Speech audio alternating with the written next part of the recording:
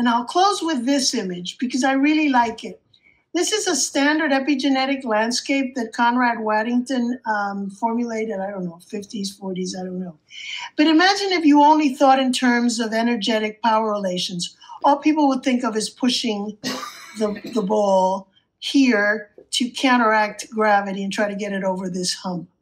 But if you look at the right-hand image, you realize that it's all these underlying constraints that are creating the landscape, that if you were able to adjust the constraints that produce the landscape, you would change the topology of the landscape and the system might go in the direction that you wanted it to. So the suggestion that complex system has is you're better off trying to manage an ongoing complex system by focusing on the constraints that underpin or subtend the obvious surface phenomena than it is to try to change it through powers.